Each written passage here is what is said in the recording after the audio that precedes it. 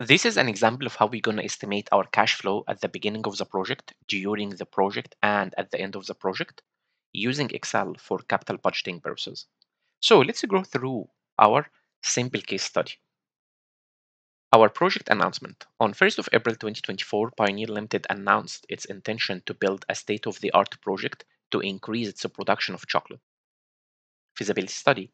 In late 2023, Pioneer Limited conducted a detailed feasibility study for its new chocolate project costing $10,000. As you see here, I highlighted all the numbers in yellow, and I will take all these numbers and we're going to put them in Excel.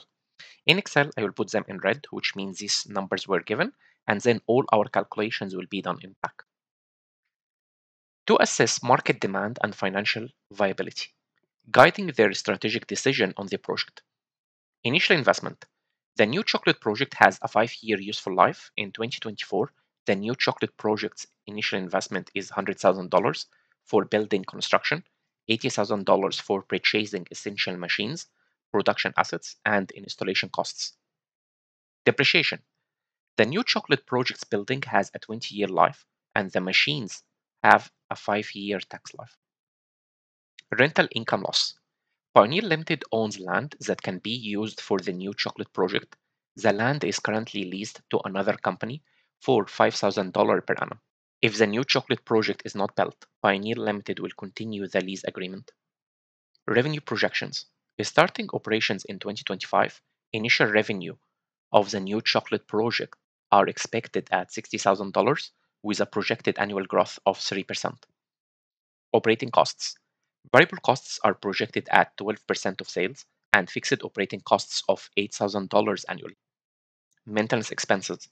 Maintenance expenses are $3,000 in 2025 with a projected annual growth of 2%. Resale value.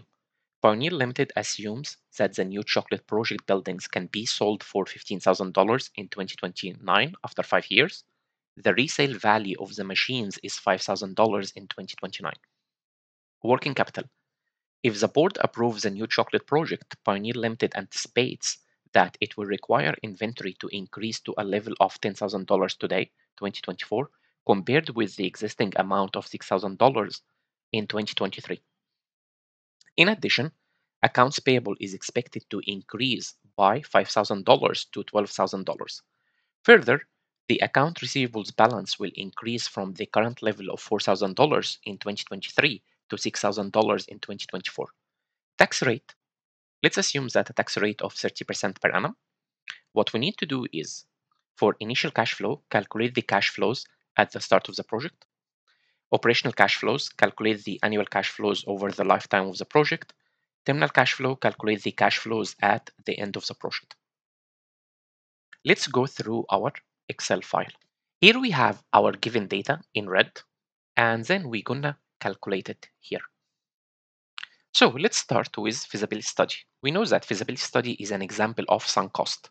Therefore, it will not be included. So let's put it here in dark red. We're not going to use it. Our new chocolate project will have 5 years economic lifetime. So we started with today, which is year 2024, and then we have 5 years.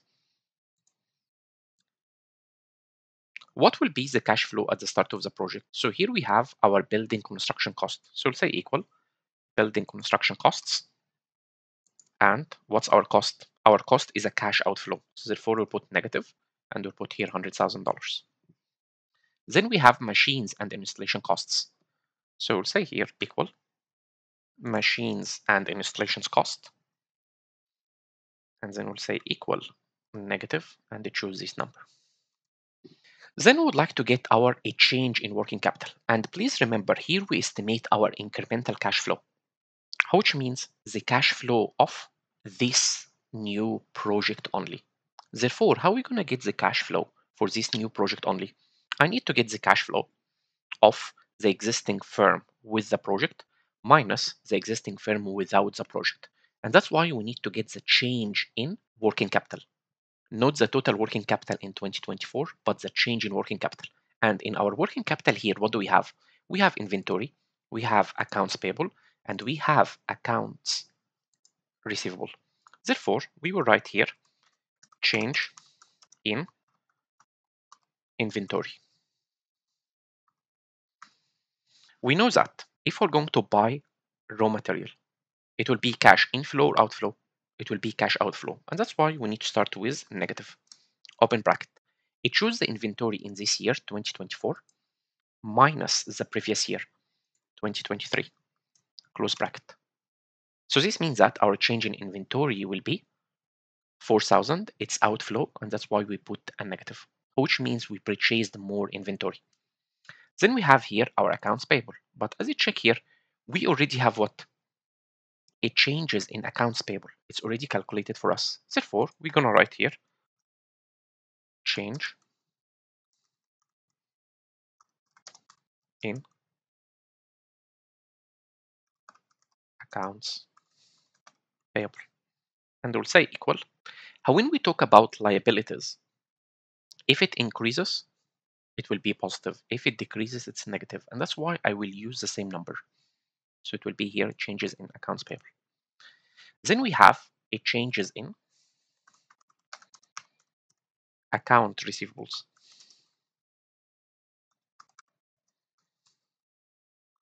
So receivables is current assets. So we have a negative relationships between changes in current assets and it changes in cash. Therefore, we'll start with negative sign and we'll choose account receivables in 2024 minus account receivables in the previous year. Please note that in some other case studies, you could have more items here. And that's why you need to check your case study carefully. Which item should be included? Which item should be excluded, such as sunk costs? And then here you might have additional rows which you don't need to use them. But here, just to make sure that we can see all the calculations in one screen, I made sure that you can see everything here, and that's why I didn't have any empty rows. Therefore, what will be our total cash flows at the beginning of the project? We need to get the sum.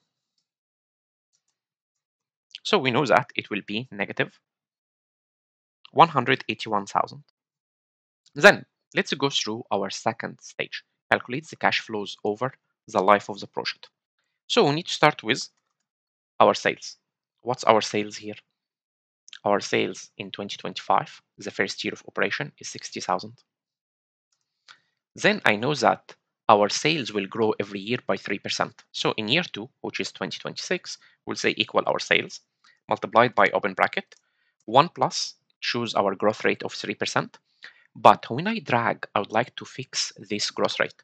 Therefore, we need to put the dollar sign by pressing F4 or function F4. Close bracket, enter, and then from this little box, drag. So we calculated our sales. Then we need to calculate our variable cost. It was mentioned in the question here that our variable cost is what? 12% from our sales. So we'll say here equal 60,000 times 12%, and we need to fix this cell, and that's why we're going to put the dollar sign. Enter. And remember that our variable cost is a revenue or expense. It's an expense. Therefore, I need to start with a negative sign. It's cash outflow. And then drag. Then we need to estimate our fixed cost. It was given in the question that our fixed cost is constant at 8,000. Therefore, I write here negative 8,000, put the dollar sign, and then I will drag. Then we have our lost lease. This is an example of opportunity cost, and that's why it should be included in our question here. So, the existing firm, Pioneer Limited, has a land and they lease this land to a third party, another firm. And that's why if they're going to build the project, they will use this land. So they're going to lose this rent. Therefore, we need to say equal negative. What's our lost lease? 5,000. Therefore, I write it here as a negative 5,000. And then we can put here the dollar sign, and then we drag. Then we have our maintenance expense.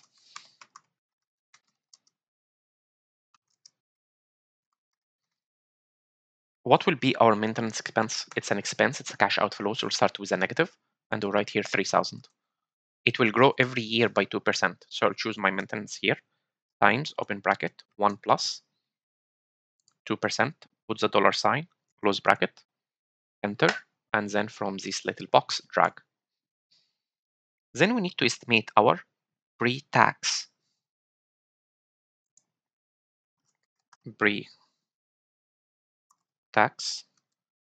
cash flow. So what will be our pre-tax cash flow? Let's get the sum here. So this will give us here for the first year 36,800 and then drag. Then we will pay taxes. So what will be our taxes? It will be our pre-tax cash flow multiplied by our tax rate of 30%. I would like to fix the cell of the tax rate, put the dollar sign by pressing F4 or function F4, enter, and then drag. Then we need to estimate our after-tax cash flow. So what will be our after-tax cash flow? Remember here, our taxes here are cash outflow. Therefore, we will put here what? A negative sign. And then drag. Then what will be our after-tax cash flow? Get the sum.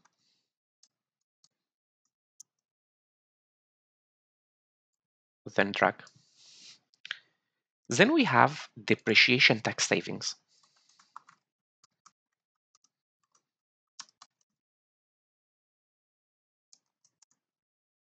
So we will benefit from the depreciation tax savings from the buildings and machinery and installation.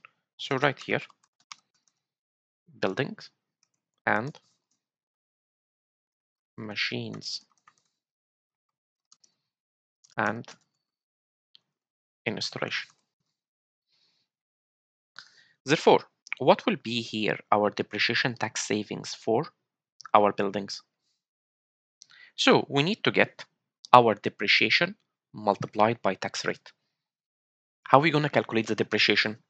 It is the cost divided by its economic lifetime. So what is the cost of the building? 100,000 divided by what's its economic lifetime? 20 years. Multiplied by our tax rate, 30%. So this will be our depreciation tax savings for buildings. Let's do the same for machines and installation. What will be the depreciation of machines? Get the machines and installation cost divided by its economic lifetime of 5 years, multiplied by tax rate. Then for the second year, I will say equal. And then I will highlight them, and then I will drag. Therefore, what will be our total incremental cash flow over the project lifetime? We'll say equal sum and get the sum of our after-tax cash flow and then highlight our depreciation tax savings. Then drag from this little box. So this will be our cash flow during the project lifetime. Then we'd like to know what will be the cash flow at the end of the project. So let's start with the sale of buildings. So we will sell the building for how much? If you're going to check here, the building's resale price at the end of the project after 5 years in 2029 is 15,000. It's cash inflow. Then we'd like to estimate what will be the tax effect. So this part here is mainly about capital gain tax. If we sell the building above its book value at the end of the project, it means that we made a gain, therefore we need to pay more taxes, so it will be negative. Why? Because it's cash outflow. But what if our sale price at the end of the project will be lower than its book value? Therefore, this means that we had a capital loss. Consequently, we need to pay lower taxes, which means our taxes will be positive. Let's check here. Let's get our tax effect. How are we going to calculate the tax effect? It's equal the tax rate multiplied by the book value of our asset minus the sale price. So let's calculate it here. Equals, what's the tax rate? 30%. Times, open bracket. What is the book value? In order to get the book value of any asset, get the annual depreciation multiplied by the remaining lifetime of the project. So what's our annual depreciation for building? The depreciation is, it choose the cost of the building divided by its economic lifetime. So this is our annual depreciation multiplied by, open bracket. What is the remaining economic lifetime? This building will last for how many years? 20 years. Minus, I use the machine, or I use this building, or I use this asset for how long? 5 years. Close bracket. So this will give us the book value of the buildings minus what is the sale of the building? 15,000. Close bracket.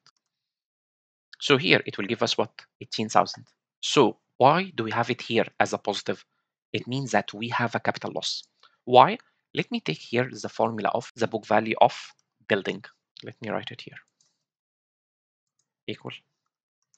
What is the book value of the building? 75,000.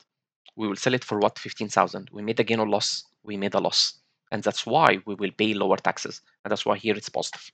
Then let's look at our sale of machines. We will sell the machine for how much? Let's check here. $5,000. Then would like to know what will be the tax effect. So I will copy it. The tax effect is equal to what? Tax rate, 30%, times the book value of the machine. How are we going to get the book value of the machine? Get annual depreciation multiplied by the remaining economic lifetime. What's annual depreciation? Get the cost of the machine divided by its economic lifetime, which is 5 years, multiplied by what is the economic lifetime of the machine? 5 years. I used it for how long? 5 years. So we could tell that I have a machine that will last for 5 years and I used it for 5 years. So what does it mean? It means its book value is 0.